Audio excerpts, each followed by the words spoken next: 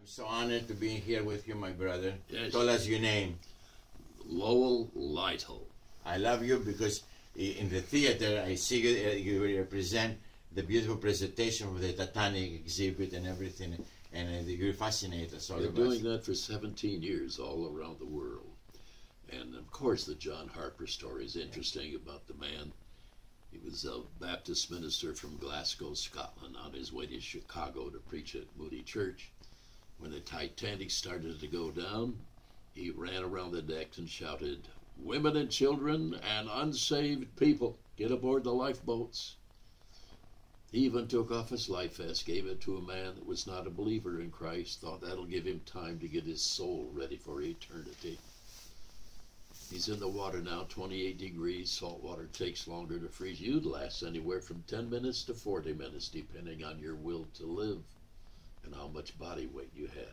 But all the cries and the screams ended after 40 minutes. These people did not drown. They froze to death. Reverend Harper's in the water now, no life vest, treading water in that icy, bitter cold. Feels like 1,000 knives stabbing him. Hundreds of people screaming all around him.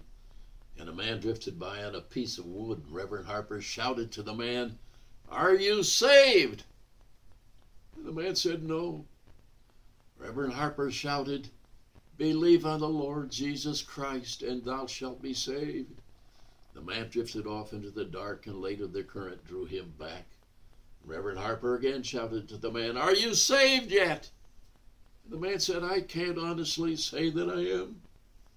Reverend Harper's last words were, "Believe on the Lord Jesus Christ, and thou shalt be saved." And with that, the Reverend slipped under the water and into the arms of Jesus. There were 12 people pulled from the water that night.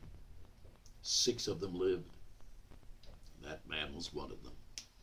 And the story was told a few weeks later in Hamilton, Ontario, by that same man who said, "I listened to Reverend Harper's last message and became a believer in Jesus Christ with 2 miles of water beneath me." Titanic's last hero, Reverend John Harper.